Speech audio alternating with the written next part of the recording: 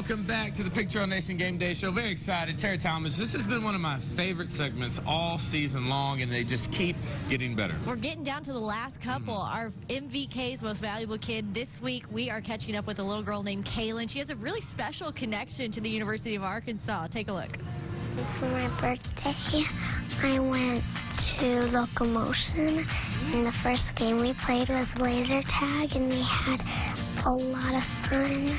Kaylyn just recently celebrated her 7th birthday, but at just 6 weeks old, she was already being admitted to Arkansas Children's Hospital. I think it was when I was a baby, and I had something wrong with my liver. Kaylyn had a rare disease of the liver and bile ducts, but after 2 weeks in the hospital, she was released. She still makes regular checkups, though. On those days, I don't eat or drink anything until the doctor's appointment is over. And I remember one time I did that, and I was starving after the doctor's appointment. One of her favorite things to do now is play softball. I really like the head.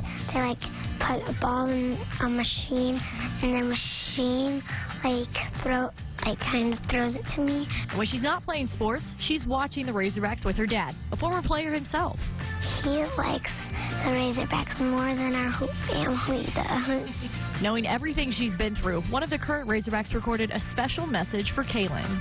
Hey, Kaylyn, how you doing? I'm Drake Greenlaw from the University of Arkansas. I play linebacker, and I just want to wish you the best and wish you get well. And I know you've been going through a lot, so I just ask that God be on your side, and God bless you.